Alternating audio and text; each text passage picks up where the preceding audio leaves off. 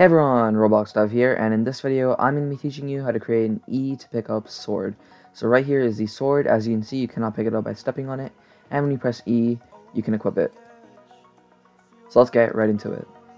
So to start off, I'm going to delete the sword I already have done, and create a new one. So we're just going to go over to the toolbox, pick up the tool, whichever tool we want, and then we can use that. So put it on the ground wherever you like, and with this sword, you can go ahead and leave all the scripts in. We don't need thumbnail camera. And if you see any touch interest, make sure you destroy them, because that makes it so you can pick up the sword by touching it, and we don't want that. So right here, on inside handle, you want to insert an attachment, and this attachment, you don't need to do anything to it. Just insert a proximity prompt, and this prompt can be customized. So the action text and there should be object text right here. So object text is what it is, and action text is what it does. So I'm going to use pick up, and I'm going to use object text to say sword. So now I'm done that. I can change the activation distance, the hold duration. I'm going to make it 1. I can change the key that we use, so I can effectively make that anything I'd like. So I'm going to make it Q, and you can customize a lot of stuff. So with that, you can go ahead and insert a script inside the proximity prompt. And this script, you can call it something like pickup script. And in here, we want to create 3 variables. So the first one will be local sword, or tool for that matter. Local tool equals script.parent.parent.parent.parent. So what this does is script.parent.parent.parent.parent, which gets the sword or tool up here. And once you've done that, you want to go ahead and create your second variable, which is local prompt equals script.parent, and then the third one, local handle equals script.parent.parent.parent. That's 3 parents, script, parent, parent, and parent, which is the handle. And with those 3 variables, we can get started. I'm actually going to make it look a bit cleaner by just going up over here, placing this in, and then moving on. So from there, you want to do if tool colon find first. So find first descendant is what we would use, but Roblox hasn't enabled it yet as a feature, yet it still shows up, so that's a bit weird, but it's there and we can't use it, so that sucks. But we're just going to use the second argument in find first child. So we want to find a touch interest, because Roblox automatically creates one and we need to destroy it in the script.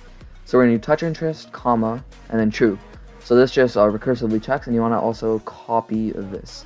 So once you've done that, you want to do then, and then go down, and then in here you want to paste that in, colon, destroy. And once you've done that, you want to move on, and down here you want to do prompt dot triggered colon connect function, and then right here you want to do player, just like that.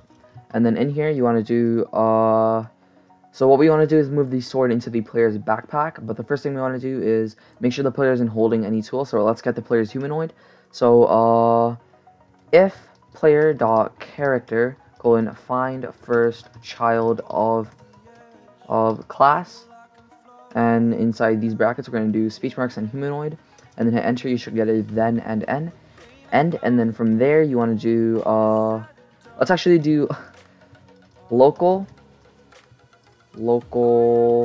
humanoid equals, and then player dot character find first child of class humanoid, and then we can just, instead of that, just do hum like that. And then right here we can do humanoid colon unequip tools, and then 2 brackets, that's a built-in function which unequips the tools. And then from there we want to go down, and then right here we can do sword, or not sword, tool, not two string tool dot parent equals player dot character. This effectively immediately equips the tool. So if you didn't know, when a tool is equipped, it goes from the player's backpack to the player's character. So we're just going to put it to the character. So we unequip all their tools and put it to the character. Then from there we want to destroy the proximity prompt. So we're just going to do prompt colon destroy. And once you've done that, we can go ahead and close out that script, hit play, and test out our new E to pick up sword. So I'm going to go ahead and step on it. As you can see, I cannot pick it up by stepping on it. It says sword, it says pick up, and if I hit Q, I get the sword in my hand, and that's pretty much all there is to it.